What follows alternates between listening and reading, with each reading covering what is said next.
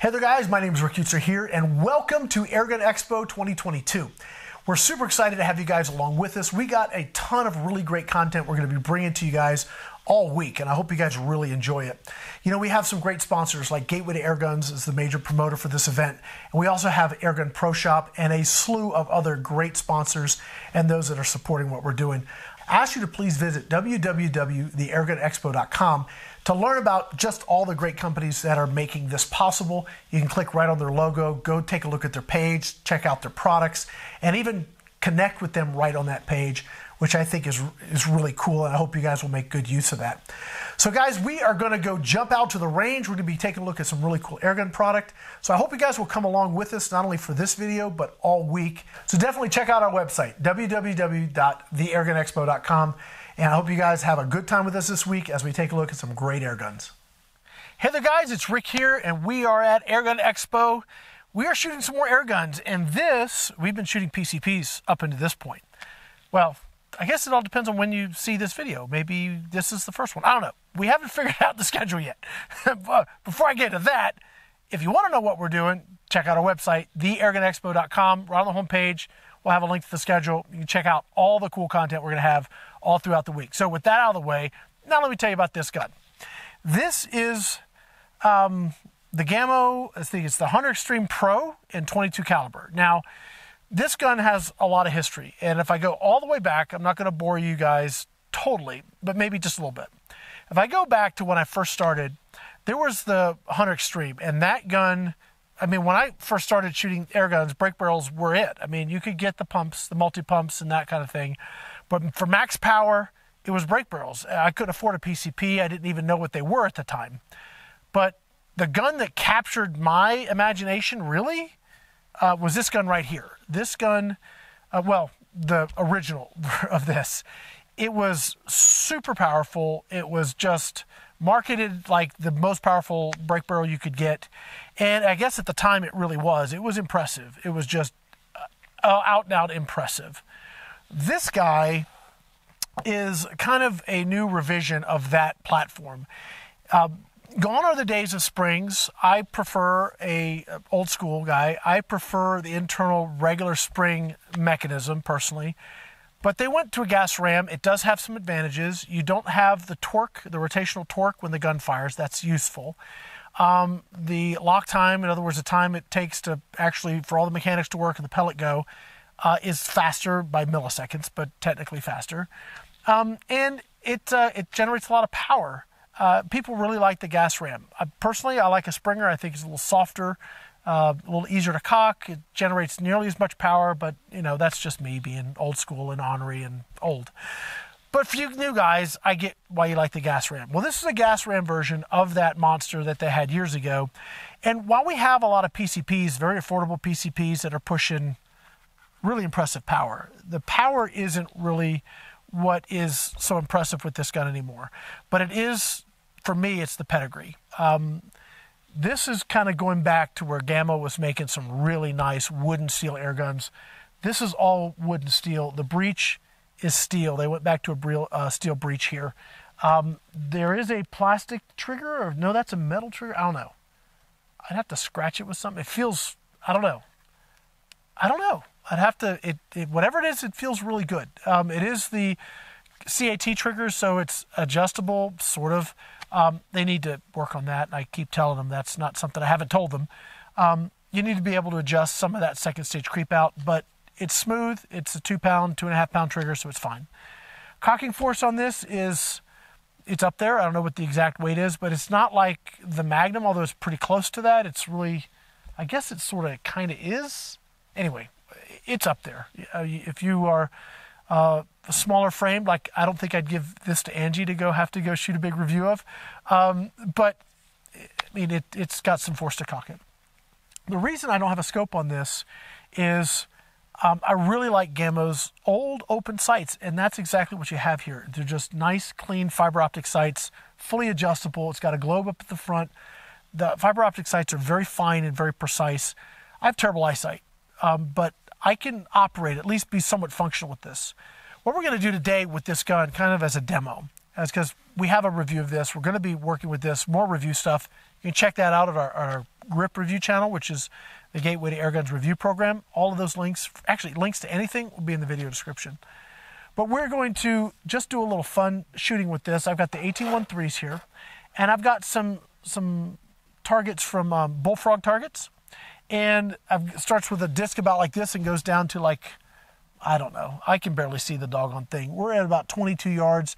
If I can hit that little one, I'll just call it a day because I don't think I can hit it with open sights, but I'm going to try. And if that works well, I have something else I want to try, but I'll save that for later. If it doesn't work well, then never mind what I just said. We're just going to skip to the end of this video. Anyway, let's go ahead and do some shooting now. Unlike the Gamo Swarm, you do have to manually load this. Again, we're going back to like old school stuff. It doesn't bother me. I do really like the Swarm system, but on a gun like this, I like the nostalgia of it. Okay, so we're going to start with the big target and work our way down. Just open sights here. And I guess I haven't sighted this in a while. Let's try again. I might have been shooting this with red fires, so I may ask somebody to go grab me a tin of red fires while I play with this a little bit. And then if that's the case, we'll switch out to the red fires.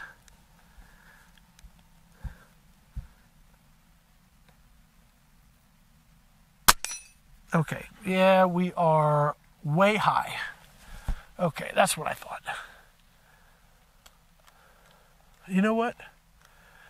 I'm just going to aim low at I'm going to aim at the bottom of the target because I believe I had this actually sighted for 50 yards.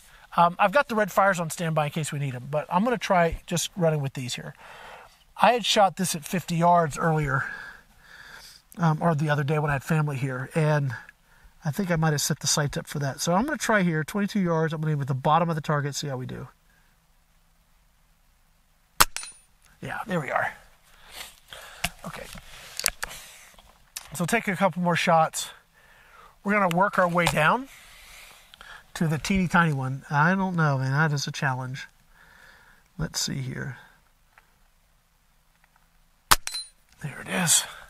Yeah, I'm having to aim right at the bottom of the target, actually under the target. But that's because I have these sights set up for shooting longer range. Okay, we'll move to the other one. The one that's slightly smaller here, so I got to aim a little under it. Yep, there it is. Okay.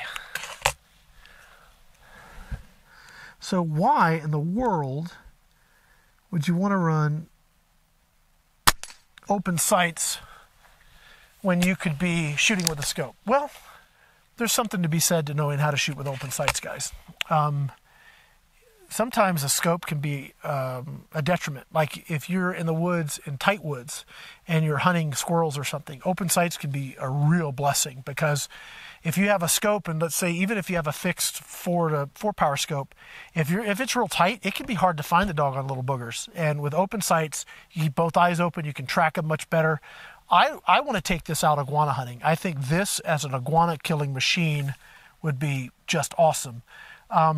They have their magnums, but the way the magnum is designed, the cheek riser is such that I can't use the open sights. I can't. I find it almost impossible to try and use those. This is like shooting an old friend. The open sights on this are awesome. The original Hunter didn't have open sights, so to me this is an upgrade. All right, I'm stalling because now I got to shoot the littler target. Let's see here. All right. I need a tag team. I need somebody else to come shoot this. All right, and okay, that's pretty good. That's pretty cool. That makes me happy. I don't know what size that target is, but it's small, and I can't hardly see the doggone thing. I'll try again. Do I dare? I don't know. There it is. Okay. All right. This is the challenge right here. Can I hit the niblet of a target? Let's see.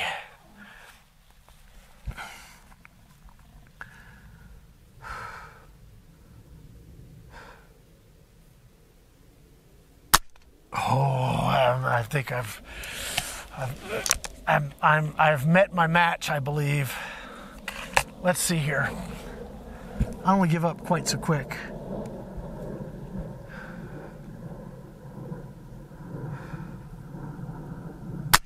There it is. That is pretty awesome, guys. Open sights, old school air gunning. If you want to talk about energy, we're at 4,600, 4,500 feet here. So it's not going to do what it does at sea level, but we're close to, I think if I was looking at energy, we're at 27, 28 foot-pounds here. So when you translate that into sea level, you're close to 30 foot-pounds with this gun. This is just old school fun. Now, because that worked, I'm going to try and shoot 50 yards. So we're going to move that camera and try and get set up for me to try this at 50 yards and see how we do. So stay with us. We'll be right back. Okay, so we've reset the cameras. The far camera is looking at a target. It's our quadrant target we used last year, and it's at 50 yards. 50 yards with a break barrel is a stretch, just full stop. 50 yards with a break barrel with open sights, for me, it's more than a stretch, but we're going to try it.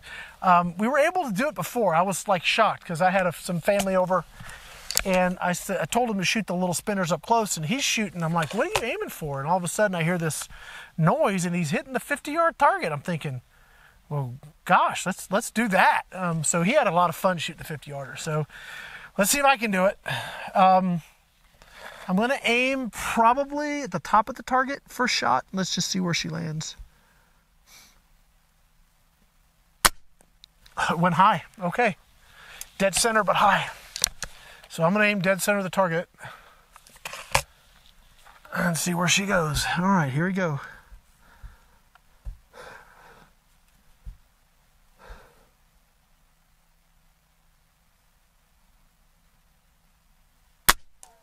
Ooh, we hit it, but not clean. We hit the frame or something. Take me a minute to get ranged in, I think.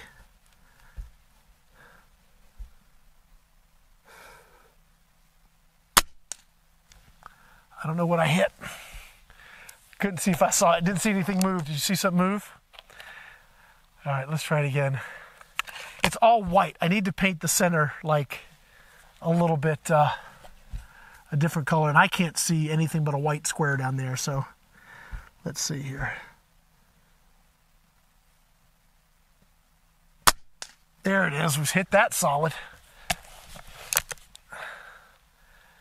So guys, I mean, this is, I like guns like this personally. They may not be your cup of tea, but this is old school air gunning for me. This is what I kind of cut my teeth on, is this gun right here, or guns like this.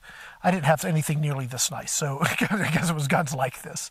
But this is just, it's really fun. All you need is some pellets and some elbow grease. And here we are, target shooting at 50 yards with open sights.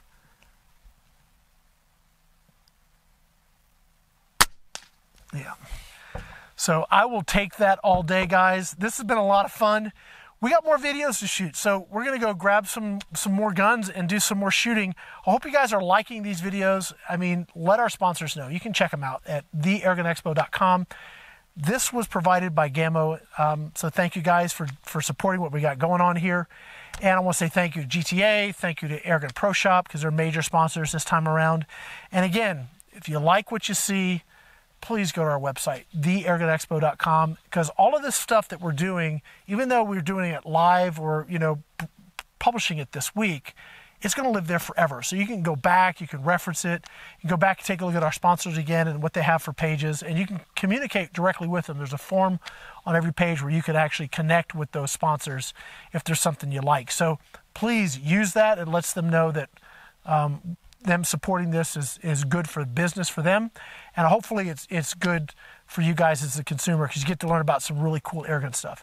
Guys, that's going to be it for now. Again, we're going to grab some more air guns and do some more shooting. Thanks for watching.